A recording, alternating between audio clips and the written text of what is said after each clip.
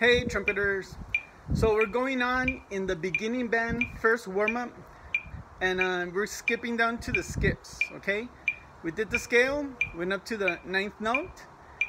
We worked a little bit on the articulation to make the difference between the tenutos and the staccatos. Remember staccato? Yeah, okay, never mind, you know what I mean. And so now we're going down to the skips. We're always going to start on the C, go up a note, and then we're going to start skipping notes.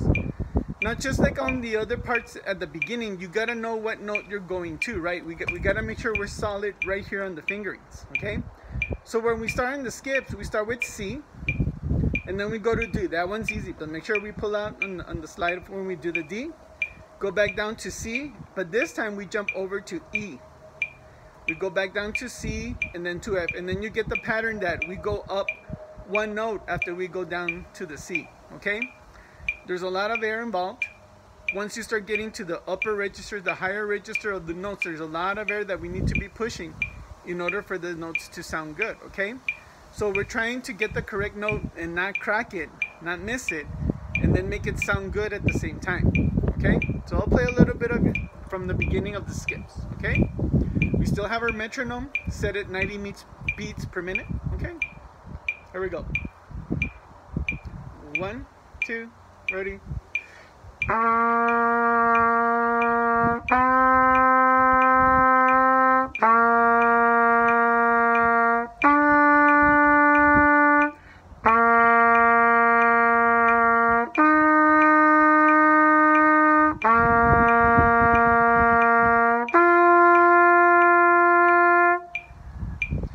And as usual, if you start off little by little, that's fine. We don't have to play the whole thing the first time. Okay? So right now I went up to the G. And that's the easy one because you go C to G, right? There's no fingering.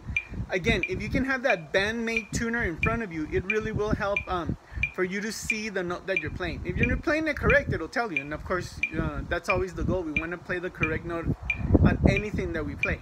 Okay? So we can start off just by doing the first two notes, right?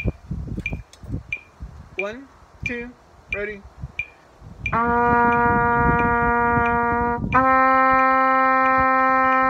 again, 2, ready?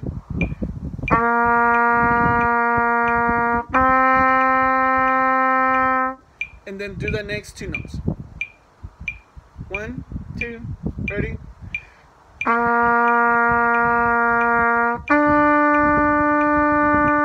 Again, 2, ready?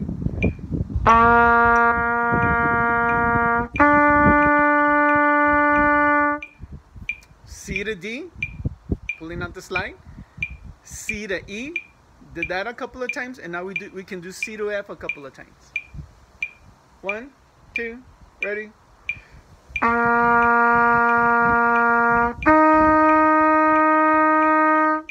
Again, ready?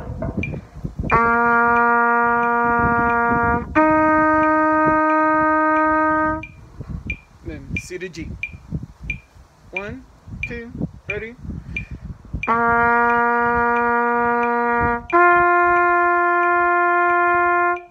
Again, 2, ready?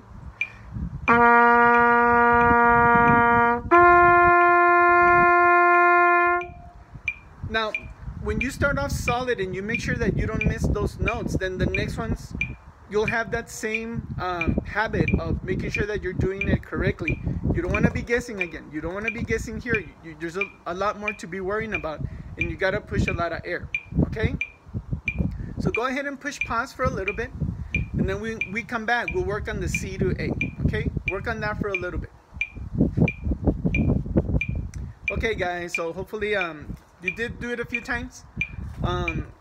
Chop should be feeling pretty well. We're not going very high yet, okay? So now we're going to continue on from C to A, okay? C to A, and then the next one will be C to B natural. Let's make sure we always say B natural because it's that second finger. And then we're going to do C to C, right? The jump's going to be C to C. That's a big jump, a lot of air for embouchure, lots of air push. Stay relaxed in the middle. Always relax, but keep your embouchure firm. And then the last one will be C to D. 1, 2, ready.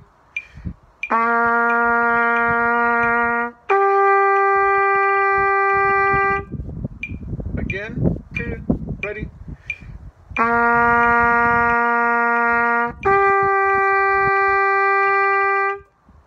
C to B natural. 1, 2, ready.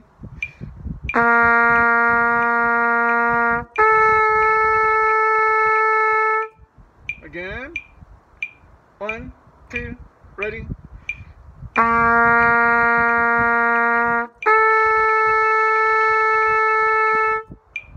And then C to C. 1, 2, ready.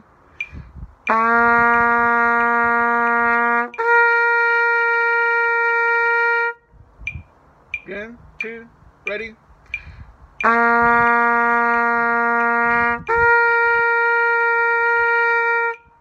Right, and here comes the big one, C to D.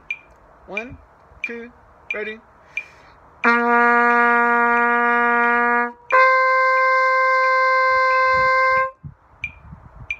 1, 2, ready.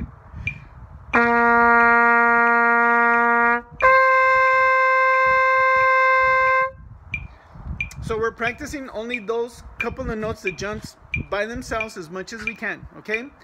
Again, if you're cracking, it's okay at first. You just gotta keep pushing the air, okay?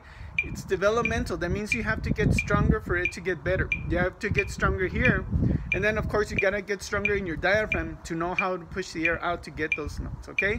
So it takes a little bit of time. Just always remember, staccato it. No, I'm just kidding. Just remember to push the air, okay? All the time. So go ahead and take a minute, practice C to A, and see how far you can go, okay? Hopefully you can make it up to the D and push a lot of air when you get there, okay? So take a minute for that. Go ahead. All right, guys, so now I'm gonna play the whole thing. You're more than welcome to play with me if you can, if you want. If your chops are feeling okay, all right? This is the skips. 1, 2, ready.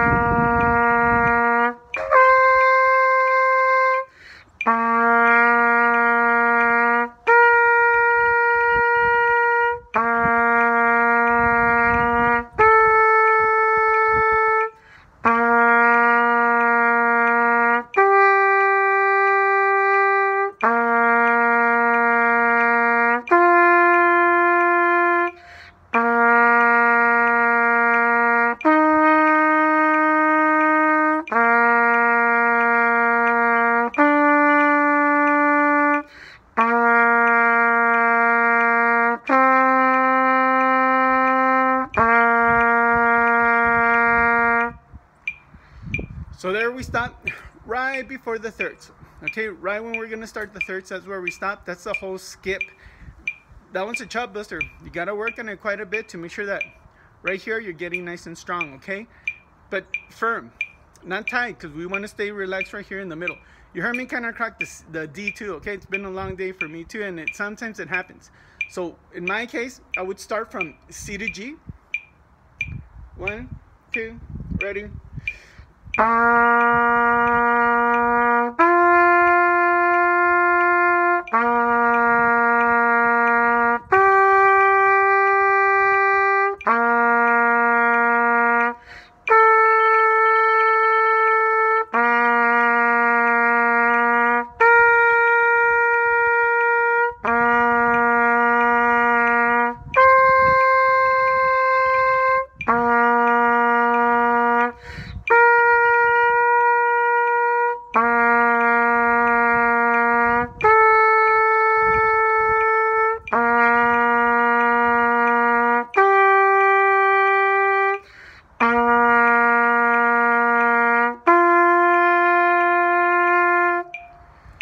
So that's the problem area, right? C to G, getting up to the D, and then just going back down so that you keep the air going, okay?